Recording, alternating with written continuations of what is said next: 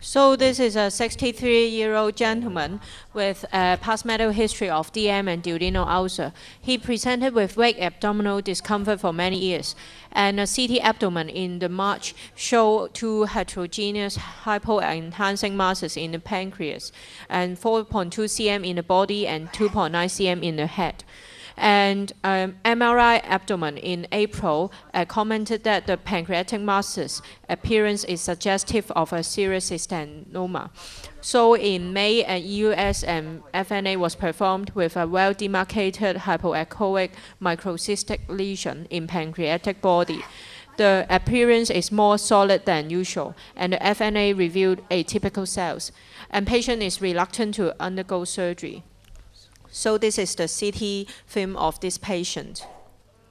So today we would perform EUS-guided FRA. So actually, RFA. what are you going to demonstrate to us? Yeah, this is Habib EUS-RFA probe. This is very thin, 1 French in size. So it can go inside the 19 gauge or 22 gauge the needle. So I'm going to use this Can probe. you zoom to your a blue background for us? Wow. This is very thin. Very Yes, we convenient. And so the beauty of this probe is it can go inside our usual FNA needle. But before human application, I want to show you how it works. I asked them to purchase some liver or porcine liver. This is porcine liver. And I am touching the probe on the surface of the liver, and the setting is 10 watts, and they usually use this power for 2 minutes to create 2 cm length and 1 cm diameter ablation zone. But before ablation, I just want to know how big is the ablation size, because it is important to prevent any kind of complications. Can you see the liver clearly? Yes. My probe is touching it. I am pushing the pedal to cause ablation. Can you see some changes on the surface? Yes. Yes, we can. Yeah. So this is actually causing coagulation necrosis on the surface of the liver. But during the procedure, we will apply 2 minute power. And after ablation, we can see, I think, just a moment. Can you see the linear thread-like ablation zone here? Yes. Yes. Yes. Yeah. So If it's inside the pancreas, we're still linear. yes. Still Yes. linear. Yeah. So to create a larger area of ablation, we probably need to do multiple procedures, multiple puncture and multiple ablation. But I'm sure that with this probe, it's going to be safe because the ablation zone is not very large. I also have used the STARMED RFA probe. That's much more thicker than this, and it can create about 1 cm or 2 cm diameter ablation zone. But my major concern of using that probe is the complication. But I think probably everybody can understand how this RFA probe works inside the pancreas, inside the needle. So Yes, we can Yes. see the images. I inserted the linear EUS scope for this patient. We are looking at the pancreas here. We can see the main pancreatic duct and the splenic vessels around here. So I can trace the pancreas to the tail portion like this. There is some cystic area around here. This is the small cystic area. Another one is on here, but this is the not main one, which we've seen on CT scan or MRI. I try to find the largest one by rotating my scope to the head portion of the pancreas. This is splenic vein and splenic artery, but I'm not focusing on it. Here we can see the large solid lesion here. Looks like solid. Can you appreciate it? There is a rim. This is a big lesion. This area is big lesion. It's a little different from normal pancreatic parenchyma. Do you agree? Yes. Yeah. May not? Looks like normal pancreas, but there is subtle difference. This area is normal pancreas here, but this area is cystic lesion. But because the cyst size is so small, we can find many numerous tiny cysts inside this area. But this area, it looks like solid lesion, but when you look deep into it, there are tiny cysts all over this area. So this lesion is typical finding of serous honeycomb type serous cystadenoma. And again, MRI T2 image confirmed that this is not a solid lesion, cystic lesion. So I'm gonna, because this patient complains of abdominal discomfort, but the cystic lesion is serous cystadenoma, so and the patient does not want any kind of surgical resection. So this case can be a candidate of palliation by EUS guided RFA. The size is around 4 cm. This area. So it sometimes tiny, if the serous cystic tumor shows very tiny locules, microcystic type, upon CT scan it looks like solid mass, but should be careful. By careful EUS examination, we can identify tiny locules inside, and also again MR T2 image is very valuable for the differential diagnosis in this kind of lesion. For EUS guided RFA, I already inserted a 22 gauge Cook needle. You can see the needle tip on here on the right upper side of the screen. Yeah. And before puncture, I want to check whether there is any significant vessel. Is it common to see those microvasculature inside? Yeah, but I don't care much about that.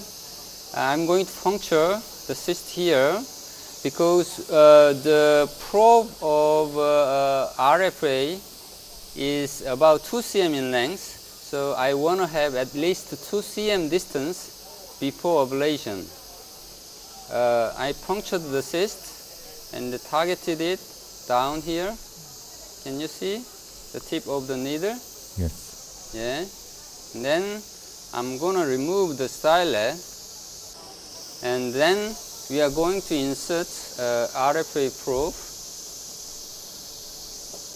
So you will burn it from the distal part to the proximal Yeah, part? deeper part first. If you burn it, then it will create an echogenic cloud. So the visibility on the ultrasound becomes very poor. So we need to target the deeper portion first. Then come closer, closer, closer to the scanner. And the ablation area is not that big, so we probably need, this lesion is very big, probably need to do same procedure several times after targeting different areas of the cystic tumor. Like a fan-shaped FNA technique? Yeah, right, exactly. Now I touched the tip of the needle now. So RFA probe tip and the EUS the FNA needle tip is at the same level now. Okay. From here, I'm gonna target a deeper portion. So I'm gonna puncture a little more, and then okay, this is the first one. Please push this one, and about 2 cm size, yeah. pull back the needle, but pushing the heater probe inside. So I'm going to try to expose the RFA probe outside of the FNA needle. So now I'm going to try to remove the needle while pushing the stylet. This device should be optimized for further use, I think. Can you see some tip portion of the probe? Yeah, a little bit. It's now exposed. Here. Not to lose the, I think the needle is about 2 cm in withdrawn position. So the heater probe is exposed to the cystic tumor area. I'm going to use, I am ablating the cystic lesion now. Can you?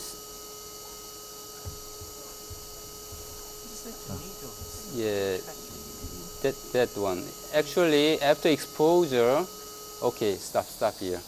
After exposure, the needle tip actually is withdrawn, and there the probe have some angle because it cannot continuously maintain the position. So we ablated just a small portion of the cystic area, but we lost the position. So we need to adjust the position again. Then I will try to ablate another area again. With a StarMed probe, you can see clearly the echogenic cloud formation. But with this one, I cannot see clearly the echogenic cloud formation yet. But I will try to different area.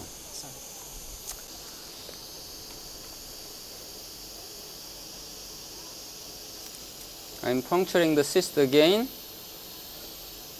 Inside there is a RFA probe.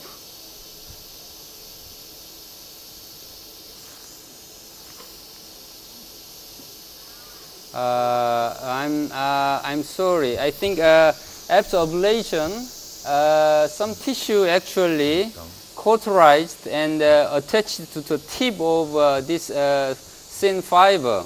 So the movement of this RFA probe inside the 22 gauge needle is very difficult. I feel a lot of resistance now. I think. I thought you were using 19 gauge needle. No, this is 22 gauge needle. Oh. This is 22 gauge. It can go into the 22 gauge needle or 19 gauge needle. But I think there is some clog attached to the tip of RFA probe. Do you want to change to another needle or change to another probe? I will try to, I want to check whether it is better with a 19 gauge needle after removal of this 22 gauge needle. Can you see the probe tip here? Yes. Oh. It's already bent too much. Too much, yes. Yeah. What happened during the procedure was actually after coagulation, there was some tissue attached to the tip of the needle, and also this is very thin fiber like hair. So when I withdraw the the needle from the RFA probe, the probe cannot stay in position because this is too pliable. The patient actually aorta is pulsating and respirate, so the tip of echo endoscope can move to a certain degree. In the meantime, the probe actually bent it and caused this kind of deformity. I see. So I think the ablation zone is not enough, as you see from the ex-vivo porcine liver experiment. It's not enough, and also the strength of this fiber is too friable. So need to be revised for the Yeah, treatment of real human treatment, Really? pancreatic tumor. With a more durable RFA probe for the Yeah. needles. Yes, I'm sorry, I cannot show It's okay. elegantly. It's okay.